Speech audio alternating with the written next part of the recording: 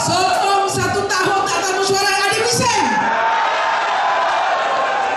Ada presiden tak tahu mesyuarat, ada bising. Kenapa nak mempertikaikan kami tak tahu mesyuarat? Kenapa? Kenapa nak pertikaikan? Saya berani cakap di sini. Tanya kawan-kawan Siva, Tianjua, Haniza dan semua kawan-kawan wanita. Saya lah orang yang paling taat datang mesyuarat. Saya lah orang yang paling punctual datang mesyuarat. Sebelum Anwar Ibrahim jadi presiden. Janganlah Fahmi Fadil budak ingus nak tanya saya tak datang mesyuarat.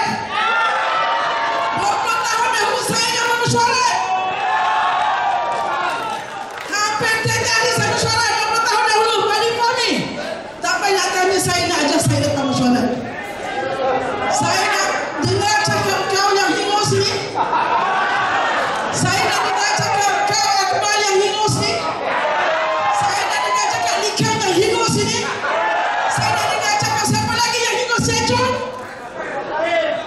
Ini semua budak-budak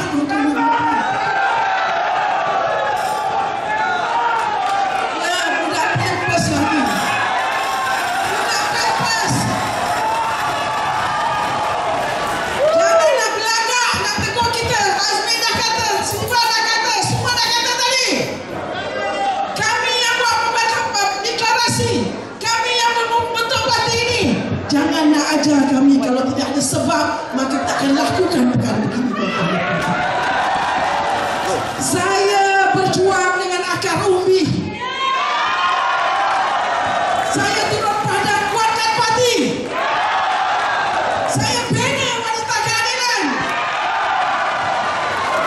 Inilah kerja yang kita buat. Kalau tidak, parti ini tidak jadi sekuat macam ini, tuan-tuan. Jangan pandang kami rendah, nak kasih anugerah konon. Anugerah bapa kau.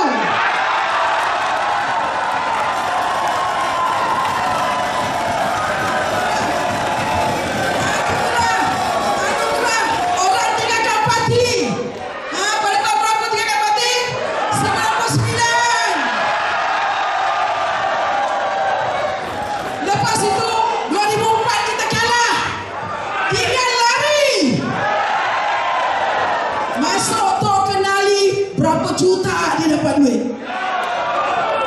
Masuk Tok Kenali, masuk PAS, berapa juta dia dapat duit. Saya nak cakap. Lepas tu 2007 datang balik jilat.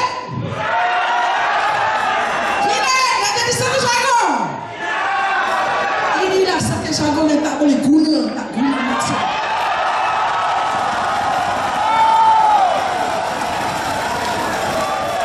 Apa dia buat? Adakah dia membukukan parti cabang-cabang di lantai-lantai? Kan anggota parti ada yang dapat? Sampai sekarang tak settle. Tahu cakap saja. Sebab itu lepas tu saya cakap dengan Datuk Seri. Datuk Seri, I come here not to talk about Azmin. I come here to talk about me, Zuraida Kamaruddin. Apa dia? Saya sebut Datuk Seri tipu saya kata. Datuk Seri kata pemilihan lantikan akan dibawa untuk mesyuarat. Tapi Datuk Seri, saya tanya, ada tak mesyuarat besok? Kerana saya dengar Datuk Seri nak pergi cuti. Dia kata, ya tak ada, saya pergi cuti. Okey, tak pergi cuti maknanya tak adalah mesyuarat. Tapi besoknya dia buat pengumuman. Pengurusi ini cabut semua yang dia pergi lantik. So saya kata,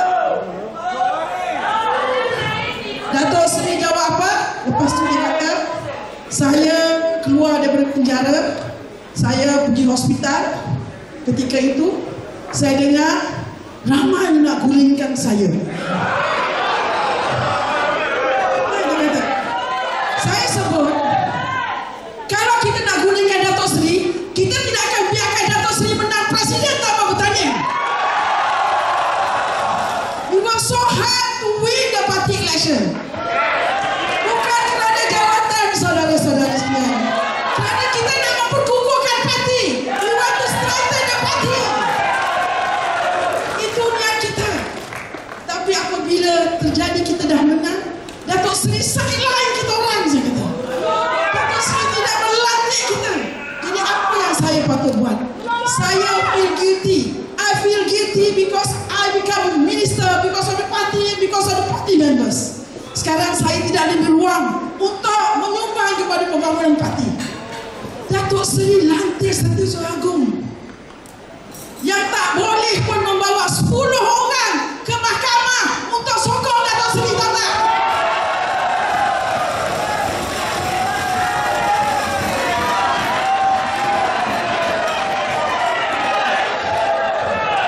Setiausaha Agung yang tak boleh mobilize 10 orang pun pergi mahkamah.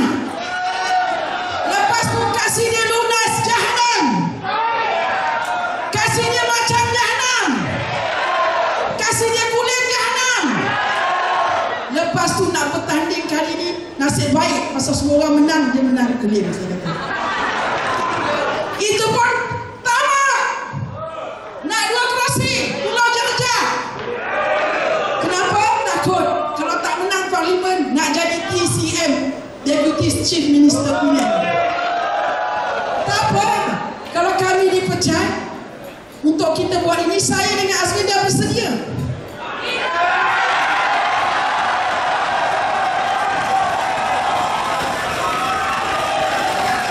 Saya dan Azmin dah bersedia.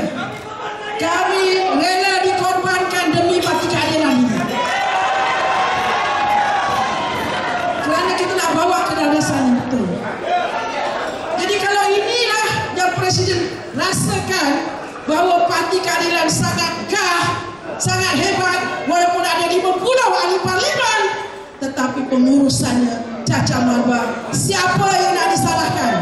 Siapa yang disalahkan?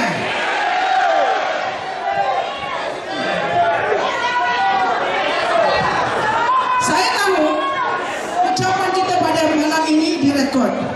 Saya nak Presiden dengar. Saya nak Presiden dengar.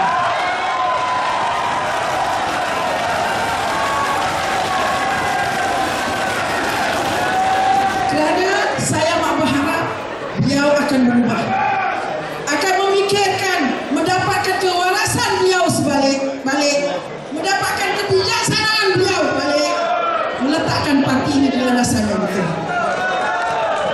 Itu saja harapan kita sahaja. Kalau saya diberi peluang dan kita buat keputusan tidak mahu menggulung, saya buat keputusan kalau saya menggulung tadi, saya akan sebut apa yang disebut pada malam ini. Dan saya akan akhirkan ucapan saya dengan mengatakan bahawa Datuk Seri kata kita sebagai pemimpin, kita dipertanggungjawabkan di akhirat nanti. Saya akan berpegang kepada itu. Saya telah menjalankan tugas saya untuk menegur pemimpin saya.